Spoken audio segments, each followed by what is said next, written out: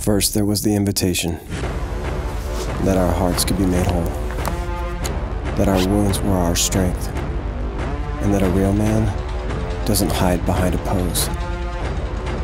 Then, from a perfect father, there was the rescue. He showed us the larger story and gave us a new name.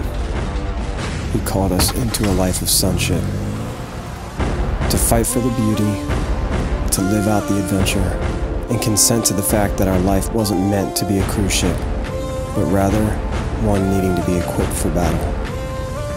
And then we went home, back to life in this fallen world, back to the battle.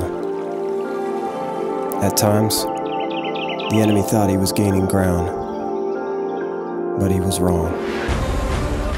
Because we've heard the Father's call to go deeper, to grow stronger, to learn to fight for our wives, our children, our brothers, and for His kingdom.